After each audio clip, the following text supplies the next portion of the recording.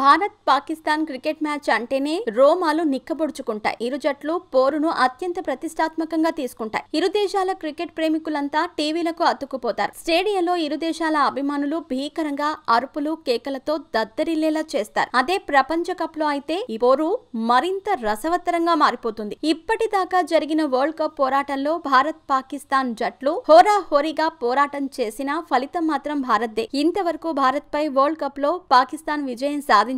అదొక రికార్డ్ అని చెప్పాలి. మామూలు మ్యాచ్లలో వీరోచితంగా పోరాడే పాకిస్తాన్ ఆటగాళ్లు వరల్డ్ కప్ లో మాత్రం భారత్ పై చేయి సాధించలేకపోతారు. ఇంకా స్పష్టంగా చెప్పాలంటే 1992లో పాకిస్తాన్ విశ్వ విజేత అయింది. అయినా భారత్ తో ఓడిపోయింది. ఈ విషయం అప్పటి క్రికెట్ అభిమానం చాలా గొప్పగా చెప్పుకుంటారు. మాపై గెలవలేని జట్టు ప్రపంచ కప్ గెలిచేసిందని. అయితే ఈ ప్రపంచ కప్ లో ఆ ముద్రను తొలగిస్తామని మాజీ ఆటగాడు పాకిస్తాన్ చీఫ్ సెలెక్టర్ ఇంజమాముల్ హక్ ఘంటాపథంగా చెబుతున్నారు. ఇప్పటిదాకా ఈ మెగా టోర్నీలో భారత్ తో తలపడిన 6 సార్లు పాక్ జట్టుకు ఓటములే ఎదురయ్యాయి. జూన్ 16న ఈ రెండు జట్ల మధ్య 7వ మ్యాచ్ జరగబోతోంది. రెండు దేశాల ప్రజలు కూడా ఈ మ్యాచ్ ని ప్రతిష్టాత్మకంగా తీసుకుంటారు. అసలు ప్రపంచ కప్ గెలవకపోయినా పర్వాలేదు, కానీ భారత్ పై గెలిస్తే చాలనే అభిప్రాయంతో పాక్ ఫ్యాన్స్ ఉన్నారు. దీనికి తగ్గట్టుగానే ఆ జట్టుపై మా పరాజయాలకు అడ్డుకట్ట వేస్తూ ఈసారి గెలుస్తామని అనుకుంటున్నాను అని ఈ పాక్ మాజీ కెప్టెన్ అన్నాడు. చూద్దాం. భారత్దే పై చేయి అన్నది చరిత్ర చెబుతోంది. వరుసగా 10 మ్యాచ్లు పాకిస్తాన్ ఓడిపోయి ప్రపంచ కప్ బరిలోకి దిగుతున్న